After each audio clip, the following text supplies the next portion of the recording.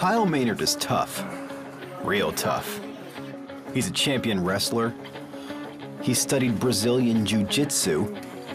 He can bench 420 pounds. And every day, he conquers the impossible. Emerson said, "Do not go where the path may lead.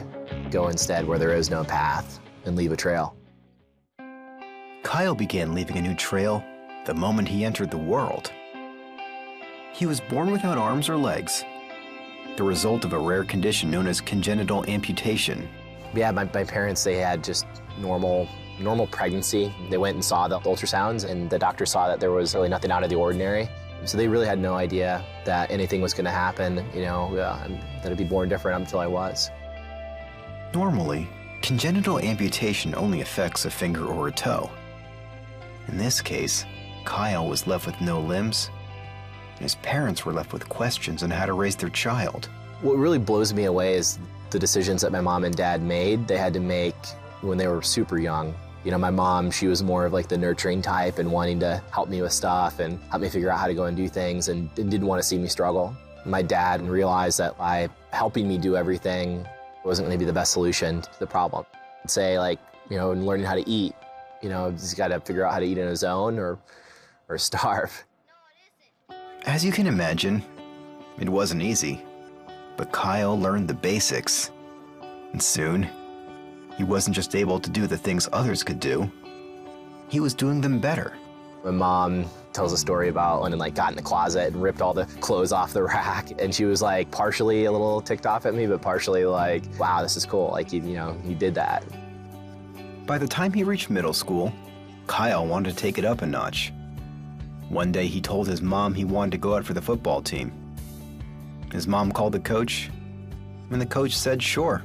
So I was a nose guard playing in the middle. I thought I was going to be the quarterback, but that was a whole other story. I remember the very first football game that I played in, and one of the first plays that they ran was coming right up the middle. And I remember that moment the way I'd tackle people is taking my helmet and smashing it into their legs as hard as I could. In that moment, it was like I had found an 11-year-old, version of purpose in life. At the time, Kyle was just a 6th grade kid who had to work twice as hard to get half as far. His parents, who were Christians, had assured him that there was a grand plan for his life. Now, Kyle understood. His goal? See the impossible, beat the impossible. And I definitely, was at a pretty big depth of despair at 10 years old and really had a lot of fear over what the future was going to be. And I was definitely at a point where I'd lost a lot of hope, just didn't see a reason even to go on. And I really think that making my first tackle in football might have been what, nearly saved my life. That moment fueled a competitive nature inside Kyle. So after football, he took up wrestling. And soon he was winning matches.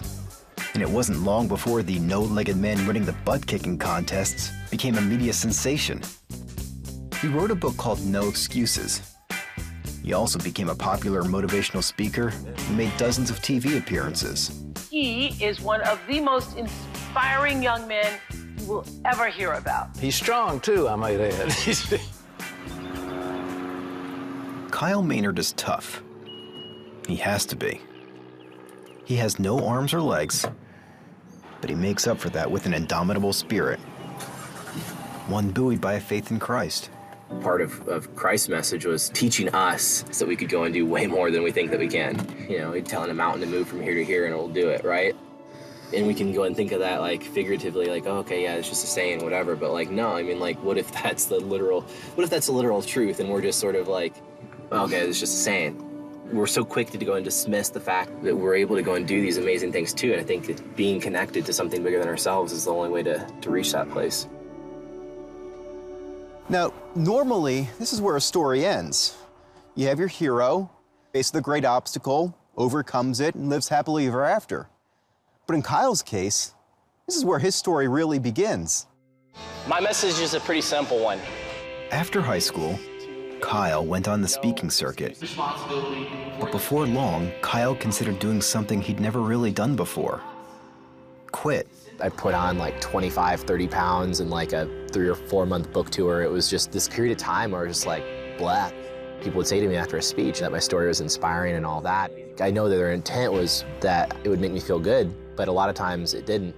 You know, a lot of times it just made me feel different.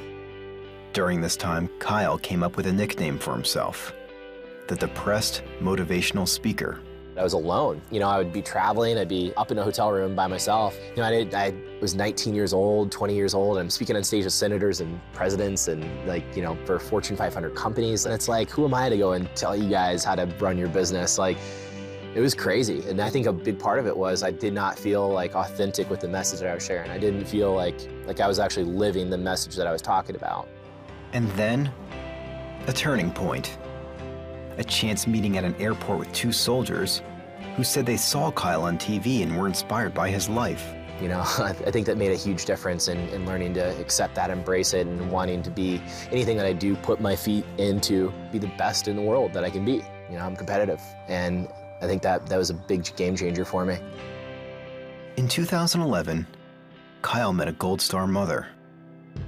Her son, Corey Johnson, had been killed in Afghanistan earlier that year. She told Kyle that her son had always wanted to travel and see Mount Kilimanjaro. And soon, Kyle had a new challenge. I told my friend that night, I'm gonna climb Mount Kilimanjaro. She was like, you're crazy. Like, how do you think you're gonna go and do Kilimanjaro? And I told her, I don't know, but we'll figure it out. Kilimanjaro has been called the House of God.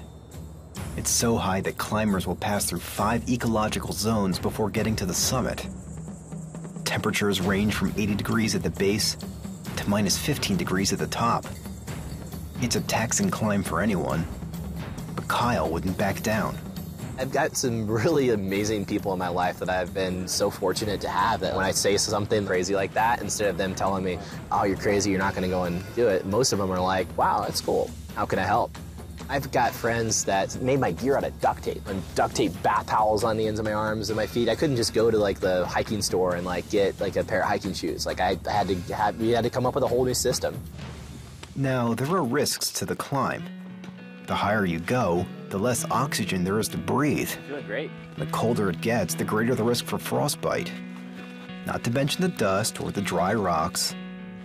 Kyle was going to deal with this for 30 miles, crawling every inch of the way. Most times, literally, my face is in the dirt, 6 inches off the ground. Nobody really told me that I shouldn't bear crawl on my elbows and knees for 30 miles before I went. My shoulders and back and hip were shot. My arms, like the swelling in my arms was really intense. So it's this total dichotomy going on of some moments of just intense suffering, like, why am I here? Why did I do this?